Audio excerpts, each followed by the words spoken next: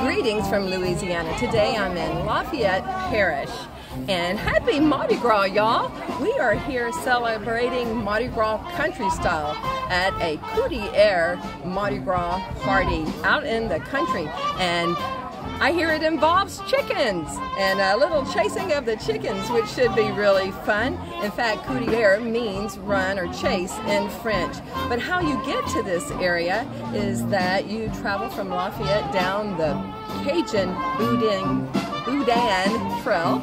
And the reason it's called that is because there's so many different boudin stores where you can stop and buy boudin and fried pork cracklings, fried chicken cracklings, well, pretty much all things Cajun. And so it's been a lot of fun getting here. This whole area is all called Acadiana. And so we've learned a lot and really gotten an education on so many things that they do here during the Mardi Gras season.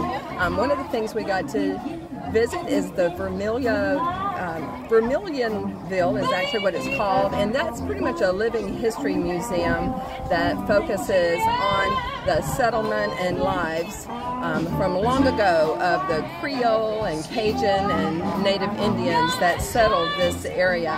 But we've also enjoyed so much of this fun Cajun, Creole, Zydeco music. As you can hear, there's music everywhere, just little pop-up jam sessions that everyone's welcome to enjoy. And then yesterday was quite an experience as we went to Eunice. This was another country Cajun Mardi Gras experience where they have something called a boucherie. They have this every year at Mardi Gras, and that's where the whole community comes together to slaughter a pig. It's pretty much for kinship and food, and let me tell you, they use every single part of the pig.